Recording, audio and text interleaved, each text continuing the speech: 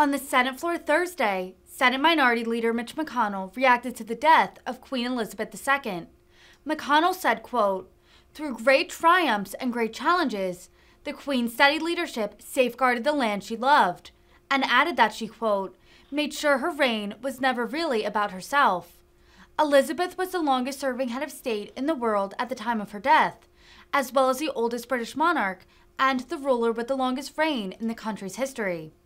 Today, all Americans stand with our great friends across the Atlantic in mourning the passing of Her Majesty Queen Elizabeth II.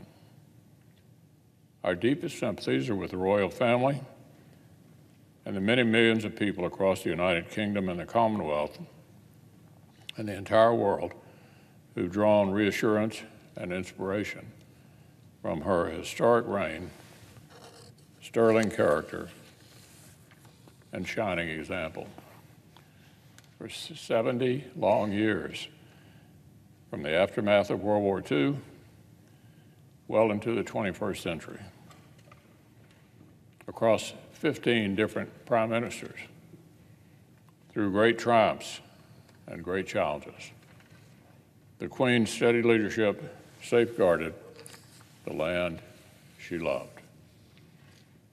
Despite spending nearly three-quarters of a century as one of the most famous and admired individuals on the entire planet, the Queen made sure her reign was never really about herself, not about her fame or her feelings or her personal wants or needs. She guided venerable institutions through modern times using timeless virtues like duty, dignity, and sacrifice. She offered our contemporary world a living master class that it needed badly. Of particular importance to all Americans, the decades of Her Majesty's reign saw an intense deepening of the special relationship and close bond between the United States and the United Kingdom. The Queen met sitting President Harry S. Truman when she was a 25-year-old princess.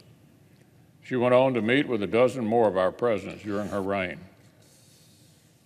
She presided over a period of historic strengthening of the alliance between our nations that has changed the course of world history for the better. So, Madam President, today the Senate and the American people are joined with our dear friends across the ocean. We're joined in prayer. We're joined in grief and in gratitude for such a remarkable leader and such a successful reign.